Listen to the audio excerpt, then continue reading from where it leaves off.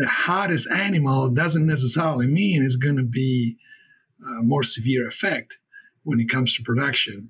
And I don't know, piggyback on what Pete was saying a moment ago, I don't know about you guys, but I've noticed a lot of variability in our responses, particularly physiological responses in animals on heat stress compared to non-heat stress or thermoneutral animals.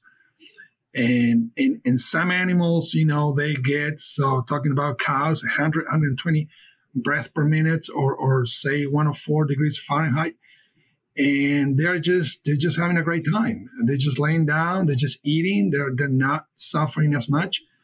And animals that under the same conditions don't even, increase a few, 1 degree, if you will, in, just 65, 70 breath per minute. So the individual response to the same heat stress treatment, it's amazing. So obviously, I mean, at least in my mind, it has to be some genetic component that goes beyond the ability to the animal to sweat and cool off quicker. I think it is something else, maybe hormonally, maybe, like immune response to different stimuli and things like that goes beyond